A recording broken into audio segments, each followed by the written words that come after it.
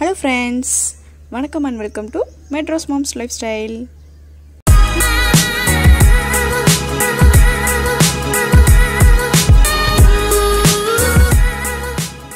இன்னைக்கு நம்ம சேனல்ல ரெண்டு வகையான சம்மர் ட்ரிங்க்ஸ் தான் பார்க்க போறோம். ஒன்னு வாட்டர்மெலன் ஜூஸ், இன்னொன்னு வெள்ளரிப்பழம் ஜூஸ். அது எப்படி போடுறதுன்னு வாங்க பார்க்கலாம். சம்மர் டைம்ல அதிகமா கிடைக்கக்கூடிய தர்பூசணி பழத்தை வச்சு எப்படி ஜூஸ் போடுறது அப்படின்றதை வாங்க பார்க்கலாம்.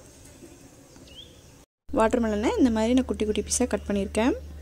நீங்கள் இந்த மாதிரி தான் பீஸாக கட் பண்ணணுன்றது இல்லை. தர்பூசணியை ரெண்டாக கட் பண்ணி ஐஸ்கிரீம் ஸ்கூப் பண்ணவும் இல்லை. அந்த மாதிரி நீங்கள் ஒரு கரண்டி யூஸ் பண்ணி கூட நம்ம எடுத்துக்கலாம். உங்களுக்கு எது ஈஸியோ அந்த மெத்தட் ஃபாலோ பண்ணிக்கோங்க. நான் எப்பவுமே இந்த மாதிரி குட்டி குட்டி பீஸாக கட் பண்ணி தான் போடுவேன். கட் பண்ணும்போது முடிஞ்ச வரைக்கும் நான் அந்த விதையெல்லாம் எடுத்துருவேன். ஒரு சில இது இருந்ததுன்னா அப்படியே போட்டு கிரைண்ட் பண்ணிடுவேன். அது பண்ணிவிட்டு நம்ம வடிகட்டி வச்சு ஃபில்டர் பண்ணி எடுத்துடலாம். நம்ம இப்போ தேவையான அளவு சக்கரை போட்டுக்கலாம். இது ஆல்ரெடி ஸ்வீட்டாக இருக்கும் இந்த பழம். நம்ம கொஞ்சம் கம்மியாகவே சக்கரை போட்டுக்கலாம். பாருங்கள், ஜூஸ் ரெடி ஆயிடுச்சு. ஒரு 5 minutes மிக்ஸி ரன் பண்ணிங்கனாவே போதும், ரொம்ப நேரம் தேவைப்படாது. இந்த மாதிரி ஒரு வடிகட்டி யூஸ் பண்ணி ஜூஸை ஃபில்டர் பண்ணிடலாம். இந்த ஜூஸ் வந்து நீங்கள் குழந்தைங்களுக்கு கொடுக்குறீங்க அப்படின்னா இந்த சர்க்கரைக்கு பதிலாக நாட்டு சக்கரை யூஸ் பண்ணிக்கோங்க. இல்லாட்டி இந்த பழம் ஆல்ரெடி ஸ்வீட்டாக தான் இருக்குது, சக்கரை சேர்க்காம கூட கொடுக்கலாம். பாருங்கள், இதில் இவ்வளோ சீட்ஸ் இருந்துருக்கு. இதை வந்து நம்ம ரிமூவ் பண்ணிவிட்டு ஜூஸை சர்வ் பண்ண ஸ்டார்ட் பண்ணலாம்.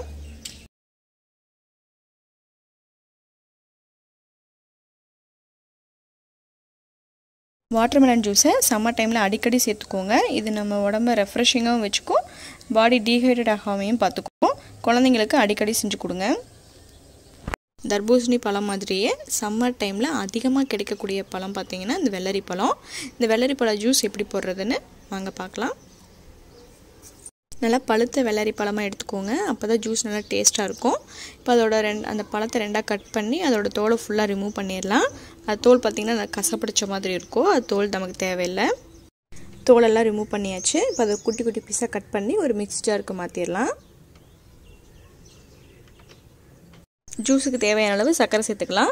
தர்பூசணி பழம் மாதிரி இந்த பழம் இனிப்பாலாம் இருக்காது, முலாம்பழம் மாதிரி தான் இருக்கும். இந்த வெள்ளரிப்பழம் ஜூஸ் பார்த்திங்கனாவே முலாம்பழம் ஜூஸ் மாதிரி தான் இருக்கும். லைட்டாக டிஃப்ரென்ஸ் இருக்கும், அவ்வளோதான். கொஞ்சமாக தண்ணி சேர்த்து ஒரு 5லேருந்து ஒரு 6 நிமிஷம் வந்து ரன் பண்ணியிருப்பேன் மிக்ஸியை. ஜூஸ் ரெடி ஆயிடுச்சு. ஒரு வெள்ளரிப்பழம் ஃபுல்லாக போட முடியாது, 2-3 பேட்சாக போட்டுக்கோங்க.